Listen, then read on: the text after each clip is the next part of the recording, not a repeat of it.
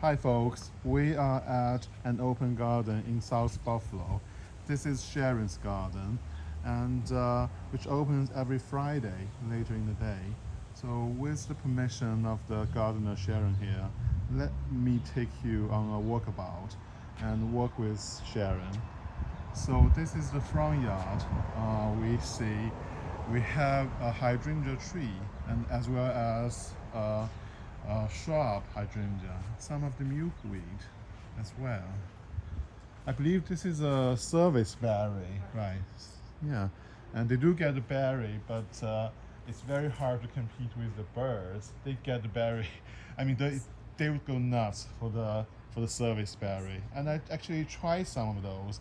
They taste just like blueberry, but sweeter than blueberry. Yeah, yeah.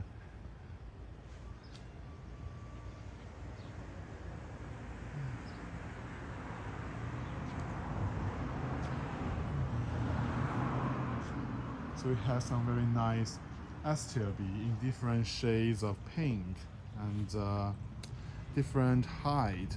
It's complement each other very well. And Sharon likes to use containers as part of her mixed border. So this would add a different dimension of height as well as color and texture provided by the container itself as well as the planting in the container. So I believe the plant in the center is a type of a salvia or Correct. sage, Deep right? salvia. Yeah, what about the yellow flower? I'm not sure what that actually is. Oh, that's Biden's. Biden's. Okay, that's something new to Yes. me. Yeah, very lovely. And the first thing we notice as we enter the backyard garden through the driveway are the arbor for the grape, which the grapes climb on. You will see there are many grapes about to fruit.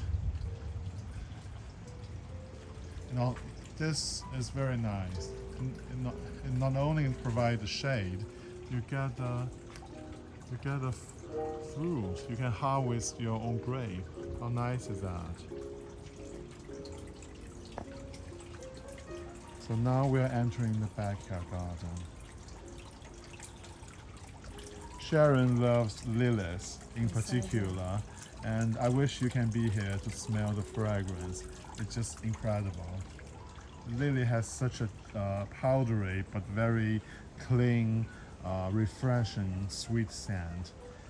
And I want to point out this very special container. If you're crazy enough, when you travel to Europe, you will buy a container and get them back to your home and use them in your garden. So this is a very special, it's ceramic, right? Yeah, ceramic container Sharon brought back from Capri, Italy.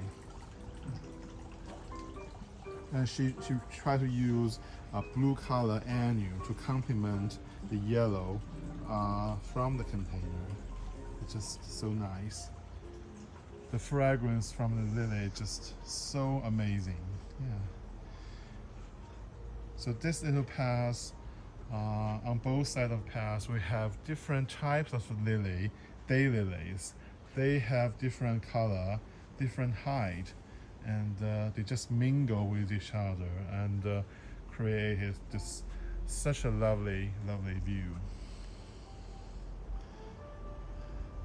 So this shrub with this dark red large flower is a sweet shrub, and it is is it a native shrub? No. No, okay. This is Aphrodite. Aphrodite, yeah. Look at the flower. And they flower for a long period. They do, right? all the way up till October. Oh, October, yeah, how lovely. But you have to give it enough space. It can grow into a quite substantial sized shrub. Let me show the pathway from this side.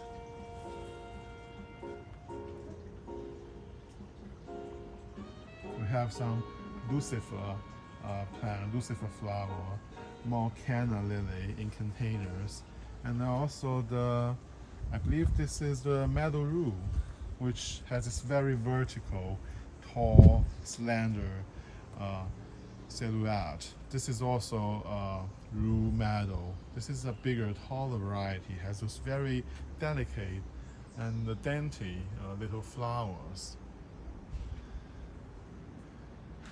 Now let's explore more of Sharon's garden.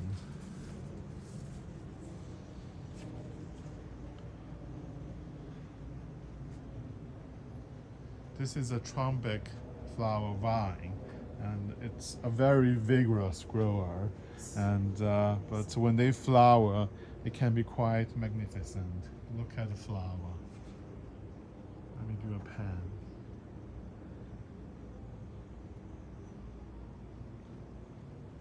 It's lovely. At the far end of the backyard garden, we have the climbing hydrangea covering the fence. So climbing hydrangea is a very slow growing climber, but they can, once they get going, once they get established, they can be quite impressive when they flower. Yeah, and this is a very very special vignette in Sharon's garden. Well, she placed a mirror at a corner of the garden. It just reflects image and give you an illusion. There's more space on the other side of the frame of the mirror. It's just very intriguing. So this will be the most shady part of the garden. So we have a lot of shade-loving plant, Brunera, hosta, some of the Heuchera, STLB. Those are European ginger, Yes. right? European ginger with the glossy leaf. Those are the European ginger, and some of the Solomon seal with the lighter color on the edge of the leaves.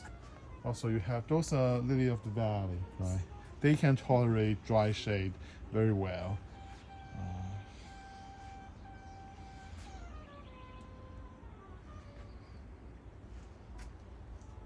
This is a very peaceful garden, and Sharon use a huge variety of different plants, but she used them in such a clever way, and they look so in harmony here. More of the canna lilies. Even before they flower, the variegation on the leaves is just stunning. Look at the contrast. Now I will give you a full view of the sweet shrub bush.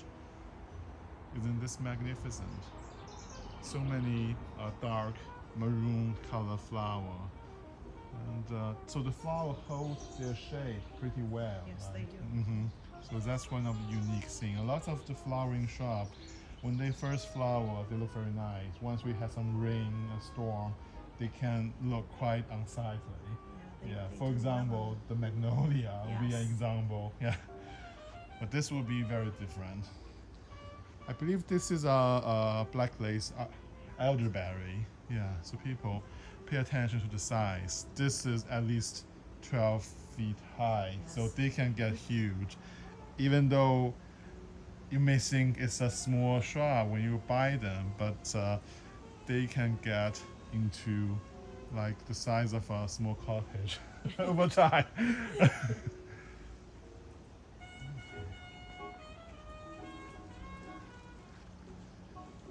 So the mixed border continues very nicely. And we have clematis right next to the dogwood. Sharon, tell me what this. This is Rudbeckia. Rudbeckia. It's a yellow flower. Oh, okay. So it's a very tall variety. Yes. Yeah, look at the height. It's taller than 6 feet. Yeah, I mean, I bet when they are in full bloom, it's kind of stunning, right? It is very pretty, yes. Yeah. And that is so a lot of people are interested in the rhodogeria. Okay. This is the cherry blush. You mean You the don't one really in the see container, or this one here? Okay. You don't really see this very often. Yeah. And it actually starts off, the leaves are burgundy, and then throughout the summer they're green, and then they turn burgundy again, just like the color of the flower. How interesting. And I should mention, Sharon is a master gardener in Erie County. Yes. Yeah, so she's very knowledgeable about the garden and also the plants. So I always learn something new whenever I visit her garden here. Let me show you one of my favorite spots in her garden. Is the statuary with the golden smoke bush and with the bell's breeches. Let me walk closer. So this is how you use statuary in your garden to add a little bit of a story to your garden, make it so charming.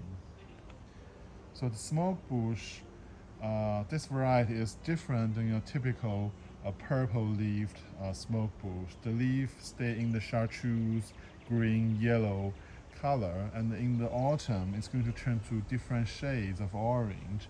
And the flower is not as, how do I say this? I mean, the flower is not as showy as the purple variety, but just the color of the foliage alone is just totally worth it. And this golden smoke bush will stay smaller than the regular purple smoke bush. This, I would say, it wouldn't get taller than 8 or 10 feet, even at maturity. Yeah, I received this from my friend Jay. So I tell people I'm a plant pusher. Yeah. So there was a very huge magnolia tree at this spot. It kind of blocked the view and also the sunlight for a large part of the garden. So Sharon decided to remove the magnolia and use something that has a more like a see-through structure, and with the right pruning technique can provide some shade but without blocking the view and sunlight for other plants. Look at the final result. It's just stunning. So don't be afraid to try something new if the result does not go along with your vision, and just change it. Make some changes in your garden. Yeah. Can we show people the patio? We have some very nice container around the patio.